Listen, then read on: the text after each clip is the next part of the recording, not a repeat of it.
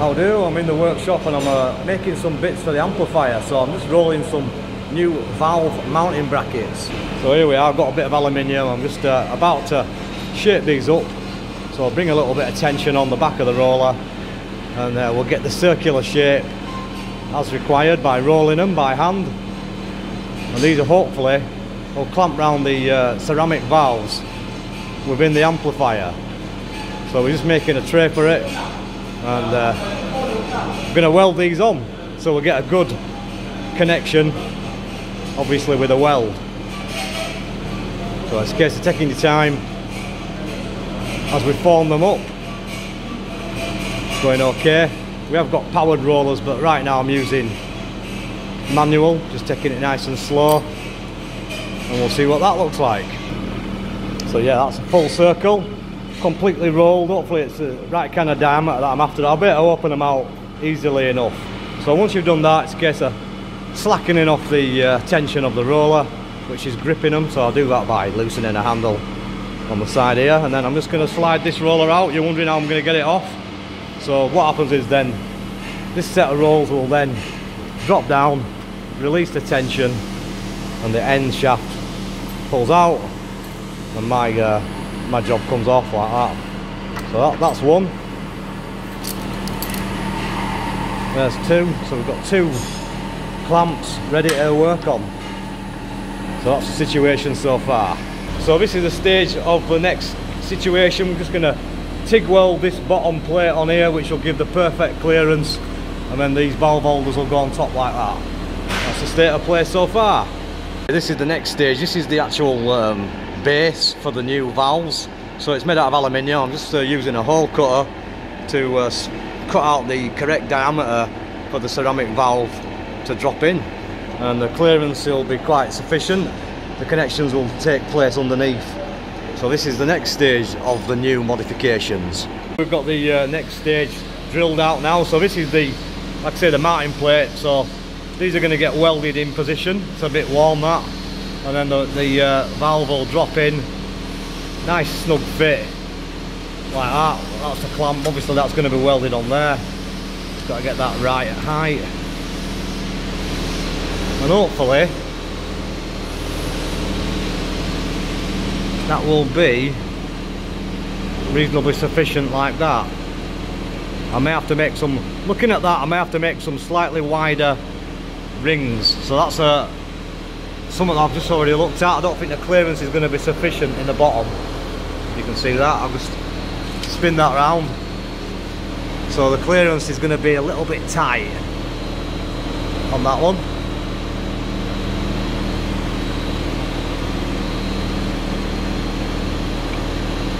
So if that's fully home, that wants to be probably sitting about there. So that's the extra I'm going to work on now. So it's all trial and error when you're making stuff, but that's the bit that we like. I'm going to cut the plate size now of the ceramic valve housing bracket. So I'm using a bandsaw. So I've got it set up in the vise. I'm going to use the bandsaw, much quicker. A lot neater, a lot squarer.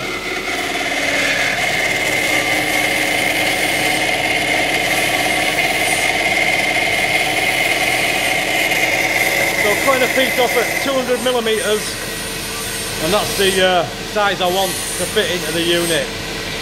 Once I've got this cut, we'll weld the sleeves in, and that's it, more or less completed.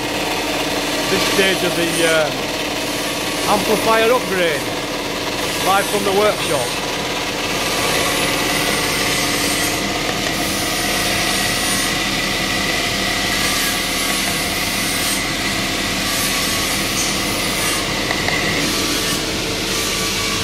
So I've got the finished product, looking okay actually. I've managed to mount the valve in it, so this is the end result, and the valve's a good solid tight fit. So this is the plate, so it's going to go over, it's going to sink into the bottom of the amplifier, and then I've just nicked it. This is where the cables are going to come through with the anode and cathode connecting cables, and then that'll all connect in the underside of this channel. So as the valve pops through, which you can see it coming through there, with a good snug interference fit, perfect. I'll be able to slide the clamps onto the internal anode connector and the cathode. I might have to just work it out so that it's bent a little bit and doesn't short circuit. So I've got a bit of fettling to do when I put this into the casing later. Drill 4 holes so I can mount that and obviously put another valve in, cooling fin, and then it's pretty much ready to mount in and connect up. And then we'll be working on the fan side of it next. So I've got some pretty good progress today, and my favourite part of the job, a bit of metal working. So this is all being made out of aluminium, so nice and light and a good conductor of heat. So I've made it back home in one piece, and yeah, busy day today, very busy.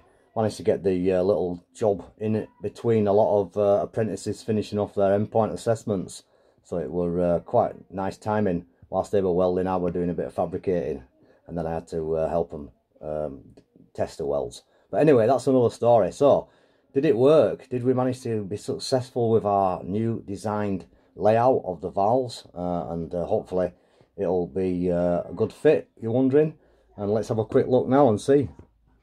So the iron's been out. I had to detach the decoupling capacitor from the anode choke. So the iron's been out for that. So that's where I desoldered it. So yeah, you're getting a quick sneak preview. So this is the result. And yeah, I'm pretty happy with that. It fits in there pretty flawlessly. Just got a slight little bit of filing to do at the ends to get the sides back on, which I'm going to probably make out of some more aluminium or copper even.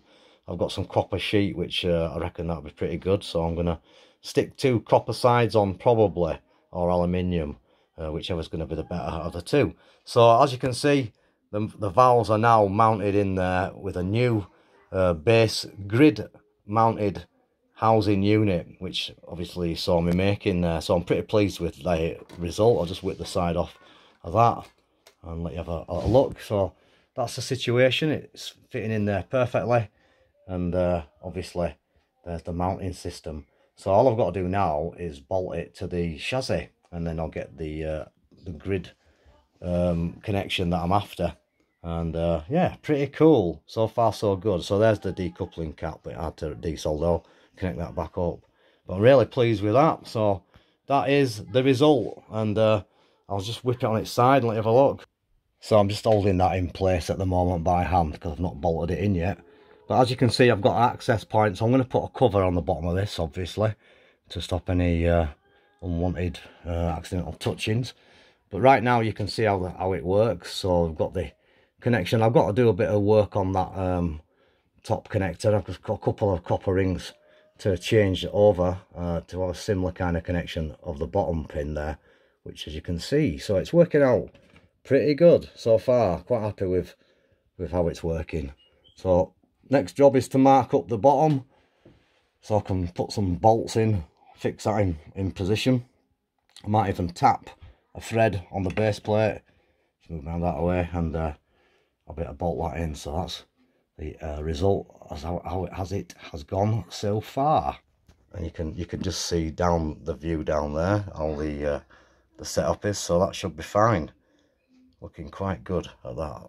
I can always put a couple of strips under the base of this if I have to pack it up to change the height or anything like that, which I can play around with that. So obviously early stages, and yeah, pretty pleased with the results. And you can see a fan. I've got a fan, obviously that's going to mount above the setup on the top of the case, but I've just purchased some new fans. So yeah, I'll just show you the fans. So yeah, I picked up these replacements as recommended by Easy, who's one of the VK operators who follows us on YouTube. So thanks, bro. And yeah, you told me to go for these ones. They weren't over expensive actually, cheap enough. Some Noctua, and I think they're made in Austria, but apparently they're very quiet. So that was the idea, because obviously the mounting of the fans is going to be at the top. I don't want them too loud, you see, but they're supposed to be extremely powerful. So these little units will both, there's 2 of them, they'll both be connected on the top of the unit to cool the valves when they arrive. So as you can see, it's going okay so far. So that's a quick update. Hope you enjoyed it, and I'll be making the fan cooling unit next, and that's going to sit on top. I'll probably make a new top panel possibly, but for now I might just make a little housing and stick it on the existing panel just to see how it all performs. So catch up with you on the next update, and thanks for all the tips. Just looking for a 1 milliamp ammeter, one of the vintage ones, ex-military, to replace my damaged one. So I'm going to keep an eye out. If anyone knows of any, drop us a comment. And thanks also for the comment that's already been left. I'll chase up that lead. Take care and see you soon. M0YKS.